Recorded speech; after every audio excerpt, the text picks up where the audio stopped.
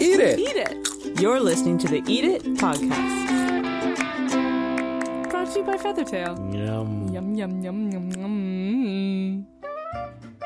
Hello and welcome to the first Eat It podcast. I am Brianna Goldberg, one of the co-editors of Eat It, which, in case you didn't know, is a collection of writing. It's 31 pieces of irreverent, clever, touching, genre-spanning stories that explore what it means to be a woman who's hungry for more, and it looks at how food is caught up with things like love and power and biology and social obligation, nourishment and pain and pleasure, and then we cover it all with some really delicious, gooey pizza cheese, and we bake it until it's golden brown and perfect.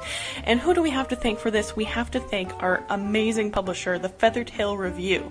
And I'm going to try and convince you. In the couple of weeks leading up to our launch, I am going to invite you to join me for a little bit of time, just the time that you take walking to work, the time that you take just going for a brief little jog or cooking your dinner. That would be perfect. You hang out with us while you cook your dinner.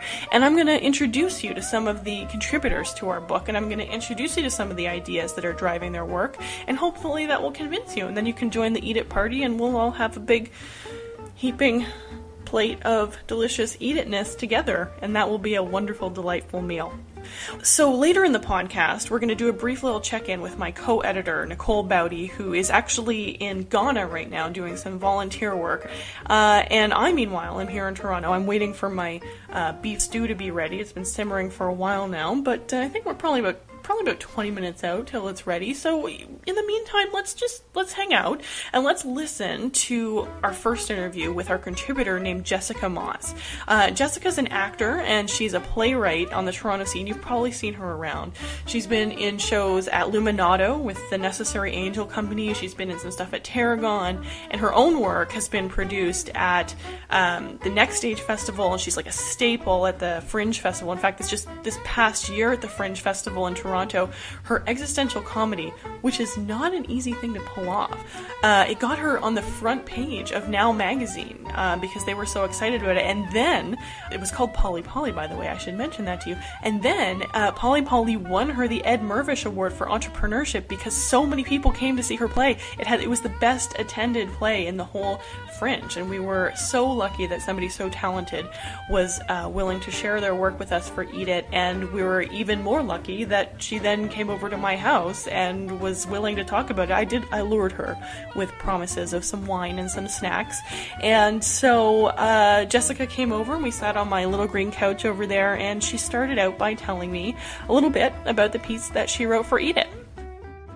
I wrote a piece called The Dinner Show, and it is a play, a very short, one-person with help play that's never been performed, and I don't actually know if it can be performed, and it's kind of a Martha Stewart type hostess who welcomes you into her house and walks you through the preparation for a dinner party that get progressively more and more disastrous. Tell us a little bit about how disastrous it gets. So in my dream of how the show would be put on, she's standing in front of a table of the food that she's about to prepare, and the food is all played by a variety of puppets that begin to interact with her in demeaning and destructive ways. So she starts to see tomatoes laughing at her, and she starts to be attacked by various food items, and then it ends with her being... Nope. Okay, I won't have to say buy that. the book. Okay, buy the book. Buy the book, or come to the launch party at the Gladstone on October 22nd to find out more. So this is interesting.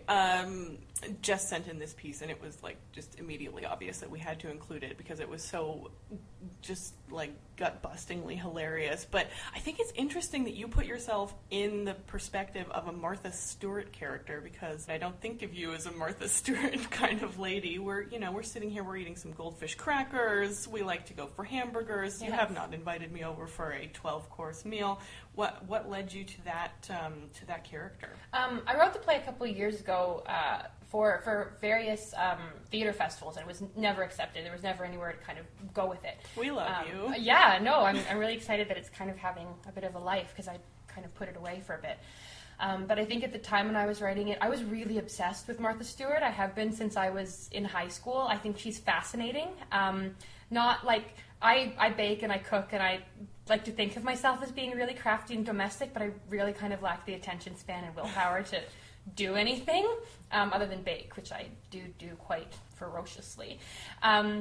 But Martha Stewart is a fascinating character to me, this person who's kind of created... Like the jail aspect? Well, before the jail aspect, like her idea that, perfection is attainable, that there are these things the things that she would create would be so, like, heart-crushingly beautiful. I look at that stuff and it strikes so much that I feel inspired by it and I want to do it, but it also just crushes me with pressure, like the fear of what it is to try to bake a turkey and, like, make perfect little tarts with crimped edges and then have ribbons that have, like, apples on them that you tie around the apple pie in perfect bows. Like, what? She would just be there and, like, no, we're just going to do this. And she's so calm and she wears white. I spilled, like, something on myself just getting here. And she would, like, wear white to bake chocolate cakes. Like, she's very brave, it's true. The thing that keeps popping into my mind is, I sent this to you a while ago, is Gilda Radner did this piece on SNL where she would talk about what Gilda ate.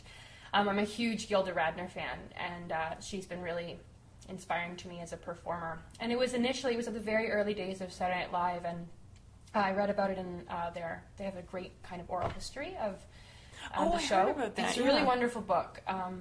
And they talk about how, like, Lauren Michaels wanted them to kind of just do little things to get people to know the cast members better.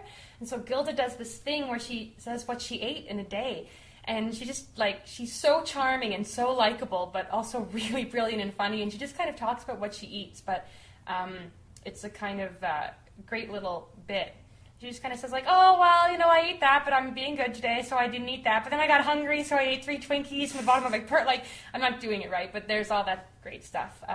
She was really influential for me. I'm also a huge fan of Lily Tomlin. So amazing. I don't know if she has anything about food, but definitely about identity and about women and the universe, stuff like that. Okay, I'm gonna pick you up that thread in a minute, but first, what did Jessica Moss eat today? Oh, okay. So I don't eat breakfast because I'm trying to not eat anything ever, so I felt really good until about 11 a.m., but then I started to get really hungry, and I ate 17 Ritz crackers, which is 2.5 servings, and I checked on the box, and a Ritz cracker is like 1 gram of fat per cracker. But They're so worth so bad. And then there was, like, a tiny little bit of Cinnamon Toast Crunch cereal in a box, but it was mostly like that crumbled up dust that happens. And so I put that in a bowl with some 1% milk, and I ate that too. Oh, honey, that doesn't count as anything. And then I went back up to my room, and then I ate 2 candy sticks that I found in the bottom of a bag that I hadn't opened in a couple of weeks. Candy sticks, meaning like Popeye? They're like those old-fashioned sugar sticks. They sell them in jars at Bulk Barn. And then I ate an apple, which was not as good as I had wanted it to be. It was kind of mealy. It was a Honeycrisp, though, but I think it's a little bit early. Okay. I do love a Honeycrisp. And then on the way here, I had a small hot chocolate from Tim Hortons that I spilled on myself. I wouldn't have... I can't even tell now. I can't even tell either. I should stop bringing it up. Yeah, it's okay. Well, so now let's pick up the themes of identity and universe and Lily Tomlin, which are quite different from the detritus of your Cinnamon Toast Crunch. What is it, like, I mean, the thing about Lily Tomlin for me is she's so deep, but it's like she finds humor in these really, really deep places. Is there any favorite memories that you have of pieces that she's done, or like some aspect of her work that There's you really this admire? wonderful play. It's a one-woman show called The Search for Intelligent Life in the Universe. It's co-written with her, I think, partner, Jane Wagner. And it's just great. Like writing partner or Yeah. like romantic partner? Possibly both. Okay. Definitely writing, possibly romantic. Okay. I'm not sure. But there are so many, like, great lines in that where she talks about, like, language was invented to satisfy our deep inner need to complain. I She's can definitely really see funny. that resonating with your work. Yeah, and she plays this bag lady at one point, and she does this thing of, like, how do you get to Carnegie Hall? Practice! And it's just, she's so funny, and she plays all these characters, which has been really influential in my solo work, that I like to play lots of different people in one show. And she did that and did it incredibly well. So that was the biggest thing. How do you, like, just taking what you admire in her work and thinking about your own stuff, like, how do you tread that line, I don't think that metaphor works, of being able to deal with really intense topics like identity and existentialism, but still keep it funny without, like, how do you keep people from being so taken away by the idea or depressed or confused by the idea that you can still help them find humor in the situation? I think that's kind of the thing that I aspire to. I don't know if I'm successful in it all the time. Lily Tomlin is like the master of it, and I just watched my girlfriend's boyfriend, Mike Birbiglia's show. I haven't seen that. Oh my god, he does it too, where he's talking about like heartbreak and loneliness, but it's really, really funny. For me, it's that if I take a step back, like I get very mired in existential angst and my own like very myopic, self-serving angst about like who am I and what am I doing and my own problems with the universe.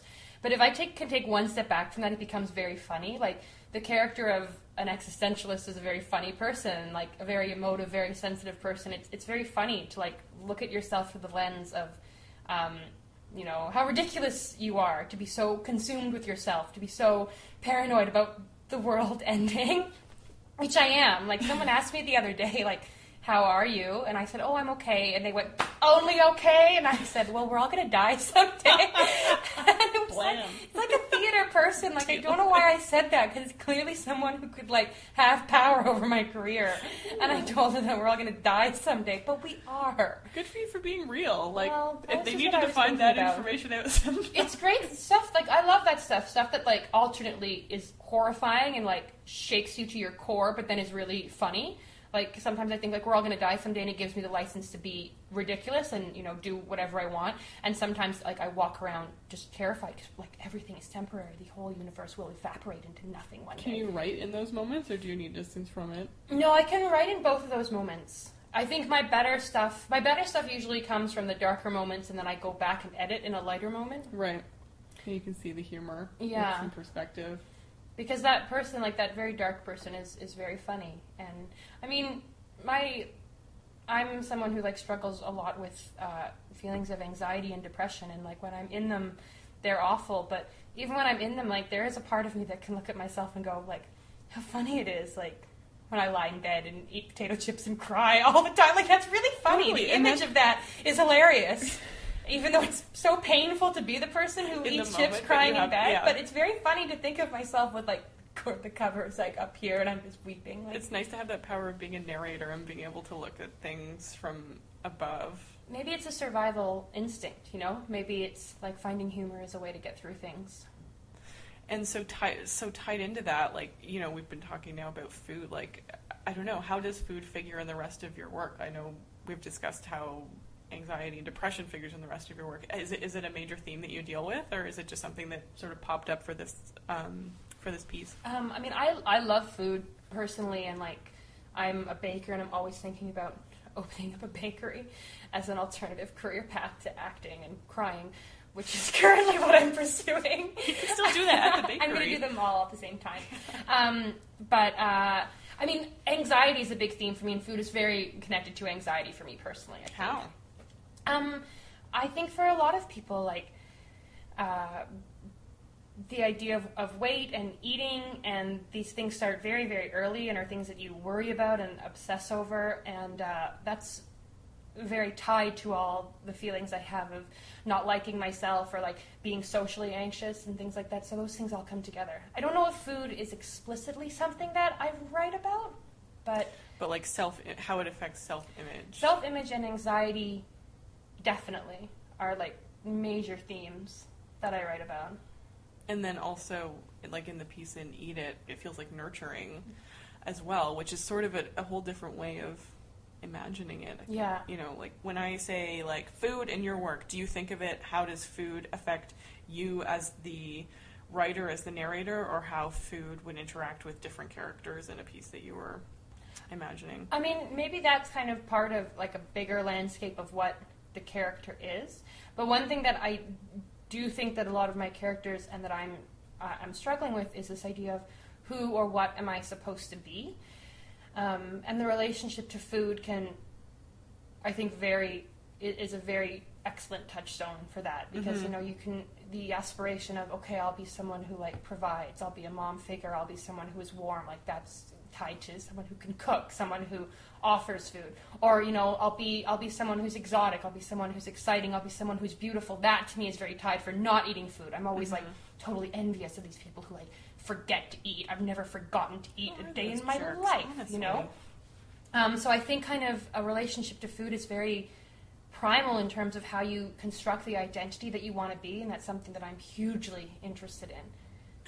So, we know you identify as a foodie. One thing that Nicole and I have talked about throughout this project and with a lot of our contributors is this sort of complicated relationship to feminism. Like, when we talk to women about food and how they think about food and how they relate to food and how they write about food, it is tied up with their identities as mothers and their identities as partners. And for, like, I can't completely speak for her, but based on our conversations for Nicole, that is tied up in Nicole's conception of feminism and her own identity as a feminist. And I have never really identified as a feminist, but acknowledge that a lot of the ideas that I have fit within feminism. How do you, like, when I say feminist to you, is that like a frightening word, or are you like, yes, that's me? Like, how does that label apply to you, or not, or frighten you, or? I consider myself a feminist, and I'm very quick to take on the label of feminist, although my understanding of feminism might not fit perfectly under what the definition is in whatever wave we happen to be in. But for me right now, it's important to take on the name, because I feel that debating about what feminism is and whether each of us is a feminist, I think it's a bit of a distraction from the actual issue, which is that women are facing a lot of injustices right now. So I take on the mantle because I think that those things are more important. And when those things are sorted out, or at least, as we're moving, if we can move forward on solving those things, then I can say, okay, maybe I don't completely fall under the category of a feminist. Does that make sense? Yeah, like, what comes to mind when you're saying these issues or injustices? Like, what do you imagine when you imagine you're taking on this label of feminist? Like, who are you looking to affect? The thing that resonates most strongly for me is the continual argument of, women not being funny and fewer representations of women and of different types of women that we see, being able to provide more images of different types of women in the mass media, that's something that I am very sensitive to. And it's something that I respond to as someone who's trying to be an actor, and also someone who's trying to create roles for actors. Like, I think of myself in one way, I'm in the majority because I'm white and I'm straight. So sometimes when I go to castings, I get told, like, we are looking for diversity. And I'm told that as in a way of saying, so we can't take you because you are not diverse. Okay.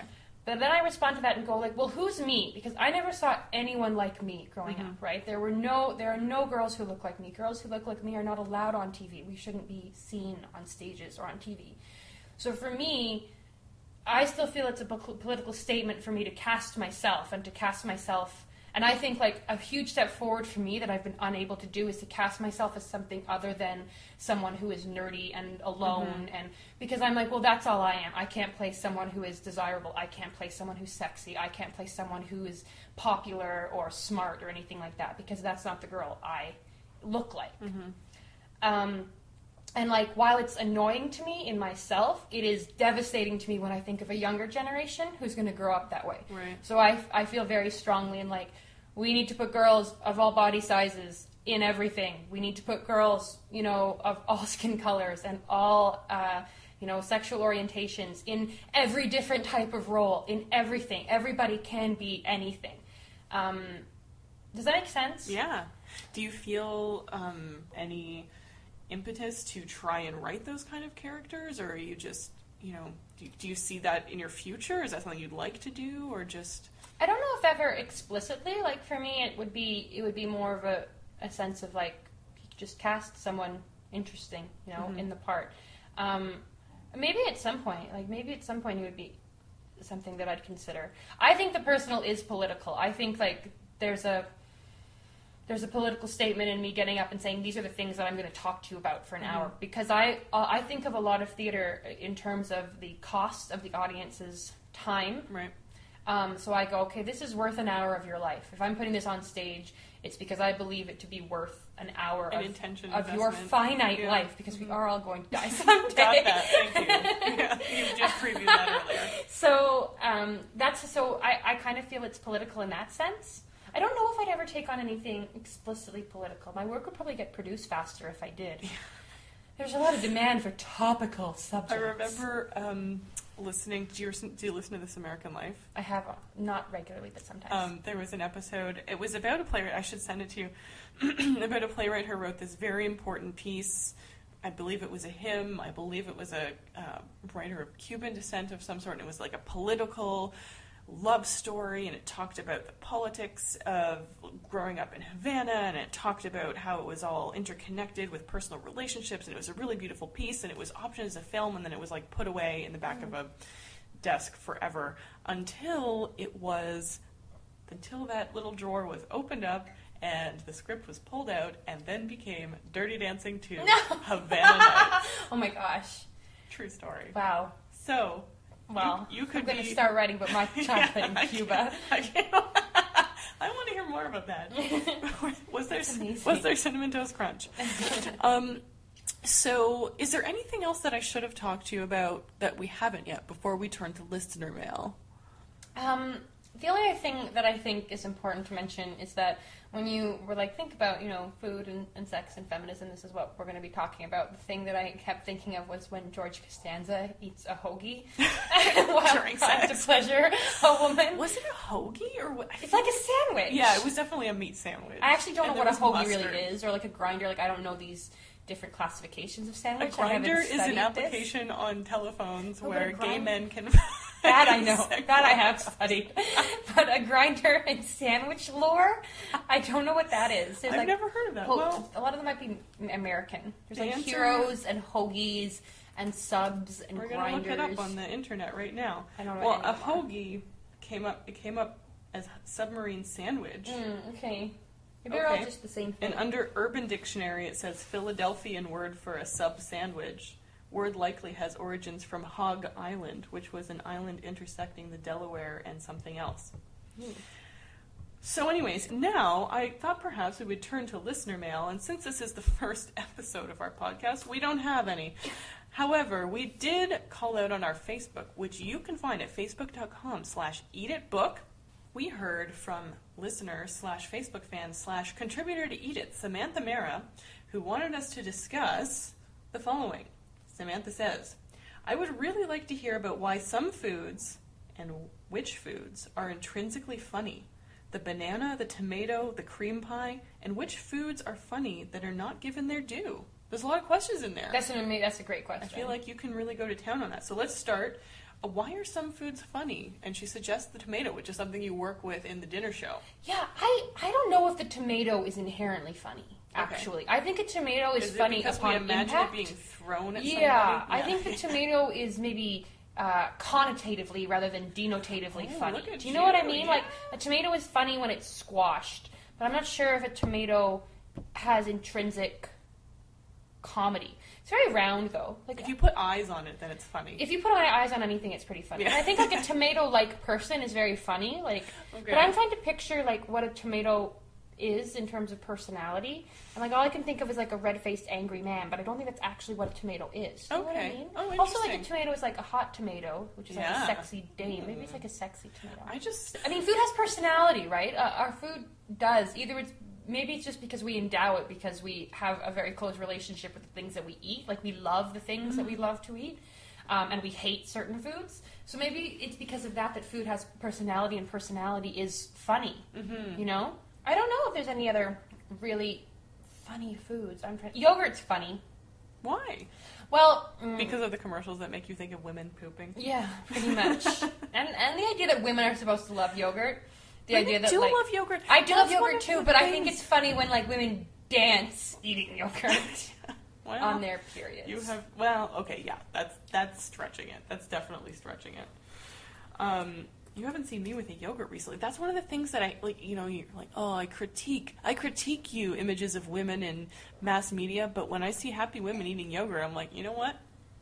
That's true. Really? I love yogurt, but I've never been that happy to eat it. Well, maybe you're not having... And there's also happy women eating salad. I've never been happy yogurt. to eat salad. Yeah. Never in my life. Suggested to us by a listener / Facebook fan, Aaron Marshington, was the suggestion: I would like to hear about why some foods are gendered masculine or feminine in Francais, and the root of this origin. That's an amazing question. What are your thoughts? I have no idea. Like, why is that? Well, I don't think we can answer that. We're not French people. We're not French professors. But can you list me 3 words that you wish were feminine and give me a reason why? That I wish were feminine? 3 food words that you wish were feminine in French, and just conjecture why you would like that for Aaron. Okay, let me think. This is hard. I hope are raspberries feminine? Framboise? I don't know. I hope that they like are. would They be. feel like they should be feminine. They're so snug and adorable. Also, they're my favorite berry. It's like a hug of a berry. I know. They're so great. And they fit so perfectly on your fingers, and then you can eat them all like this. Like ringalows. Mm-hmm. I also hope ringalows are feminine. The ringalows Ringalo. But we all know that there's never just une ringalo. That's true. That's their whole marketing campaign. Tart is feminine, right? Une tarte? I think so. I hope that's feminine. Like, especially a really elegant and sleek tart. I can see that, yeah. Do you know what I mean? That would be the Martha Stewart. The Martha Stewart, but also like the Anna Wintour of foods. You know, that's like the Vogue, powerful. That's like the stiletto of the food world. I feel a really sleek tart with like a glossy finish and a really snappy shortbread crust. It's then just like shoved in somebody's face. It's just crammed in there, and you dribble the crumbs all the way down. So as you know, our publisher is Feathertale, who presents the Feathertale Review, the National Magazine award-winning Feathertale Review, which now presents Eat It. And so as a tip of the hat to our delightful sponsor, who we thank so much for taking on this project of Eat It, I thought that we would ask Jessica to pick one of her favorite items, one of her favorite comic items from Feathertale.com, which is the website of our publisher, Feathertale. You can find links on our website, eatitbook.com, to Feathertale.com, and here is Jessica's recommendation. There are so many great cartoons on this website, actually. This was tricky, but because it so nicely serves our purposes, I've chosen Le Pain, which I also think is pronounced Le Pain, by John Martz, and that is a really great cartoon that combines both French and food, which we've been discussing tonight, and also the pain of being alive, which I feel comes across as well. Fabulous. So if you would like to see Le Pain / Le Pain, head over to Feathertale.com, the website of our esteemed publisher, who we thank so much for publishing Eat It. So, Jessica, I've taken up far too much of your time today, but thank you so much for hanging out with us. I really appreciate it. Thanks for having me. It was so much fun. And do you have any parting words for our listeners that you'd like to share? Just that I've been so honored to be part of this book and to work with you and Nicole, and I'm really excited to meet everybody else and read their pieces. So I definitely encourage you to check out all of Eat It stuff online and to buy the book when it comes out. Cool. Thanks so much, Jessica. You're the best. Thanks. So Eat It is a very, let's say, internationally influenced snack, because on top of the fact that we have contributors from all different backgrounds, be they ethnic or geographic or really any other way that you can be diverse, they are that in this group of 31. But on top of that, Eat It was actually produced while I was living in Nigeria and Nicole was living in Toronto, and it was produced largely over GChat and Skype. And then once I moved back to Toronto, flipped the script, Nicole moved to Ghana for a couple of months because she had some work to do there. So this is just a globe-trotting adventure, really. So, you know, in a perfect world, Nicole would be sitting here right next to me now, chatting with you, introducing the book. It would be great. But she can't do that because she's off having an amazing adventure. She's hanging out with some roosters and with some elephants. And she was gracious enough to share a couple minutes with us. She gave us a call on her telephone the other day just to let you know what's going on with her. Okay, so we have Nicole on the line calling Africa. Nicole, hello. Hi, Brianna. How are you? Good, how's it going? Great. Tell the good people where you are and what you're up to. Well, I'm living in the very busy city of Accra in Ghana, where I've been working as a media trainer for the past 5 or so months. And what does that mean? What are you actually doing there? Well, I'm working at a university with journalism students mostly, and I run workshops, and I do a lot of one-on-one kind of teaching and mentoring with them, and it's been really exciting. And then you've done some other stuff as well, like for yourself and some traveling and stuff like that. Like, tell us a bit about that. Oh, yes. We went to some beautiful beaches. Last week, I was about 20 meters away from an elephant who was very old and not really bothered by us, which was cool. And we were surrounded by baboons as well. And yeah, done some traveling, done some writing, of course, whenever I can. So elephants and baboons, pretty similar to your life in Toronto. Yeah, pretty much. You see all sorts on the streets of Toronto, yeah. And there's roosters here as well. I was wondering if you had encountered any interesting foods that that you thought were worth mentioning. People here like heavy food. So a lot of starch, and the most popular food here is there's two, banku and fufu, which are basically pounded starch balls made with cassava and plantain or corn and plantain. And it's really heavy and doughy and sticky, and everyone loves it. So that was a learning curve, even to figure out how to eat it with your hands. So when are you coming back to us? Tell me a bit about that. Just a week and a few days now. I'm so excited. Yeah, what are you most excited about once you get back? Obviously, the Eat It launch. Do I even need to say this? I can't wait. You're having the time of your life, but we can't wait to have you back. So thank you so much, Nicole, for talking with us. And we will have a longer chat with you once you get back, and we can sit in the same room and share a glass of wine and some cheeses, perhaps. And for now, we'll let you go and wish you well on your travels home. And we can't wait to see you. So thanks so much. I can't wait to see you too. Take care. So that is it for the inaugural Eat It podcast. Thank you so much for listening. If you found yourself interested by the ideas and the artists that we featured today in the podcast, then I think a good thing for you to do would be to buy the book. You know, just head over, eatitbook.com. You can pre-order right now, or you can figure out where you're going to purchase it from in a couple of weeks once it hits your neighborhood, or you can choose to join us at the launch party October 22nd at the Gladstone. I highly recommend it. It's going to be a good time. But in the meantime, please stay in touch with us and send us any questions or comments or really any thoughts at all about the podcast. I want to know what you think. I want to make this relevant and interesting to you. I want to talk with you about it. So just send it on over and get in touch with us. You can find us on Twitter. We're at Eat It Book, on Facebook /EatItBook, eatitbook.com. I don't think I can say Eat It Book any more times. If you want to find some more information about our publisher, Feathertale.com is the place to do that. So please send us a note on social media. Weigh in on all the lady and food related stories that we post there, on the lady and food related stories that you'll find in Eat It. And before we go, I'd just like to send a shout out to our dear publisher, Feathertale, who's been so excellent and supportive of everything we do. Thank you to Feathertale. I'd like to thank Jessica Moss for coming over to my house. It was a very stormy day, and she braved the weather to come over and hang out here. I'd like to thank Nicole for calling us from Africa, because it is not cheap. She called us on her dime, my friend. She called us on her own phone card. So thank you to Nicole Bowdy for doing that. We look forward to you coming home.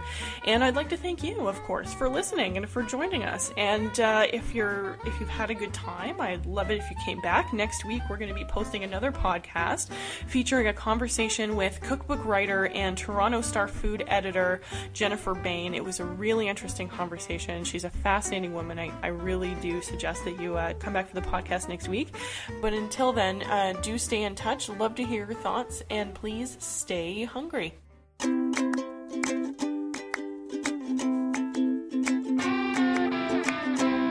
Eat it!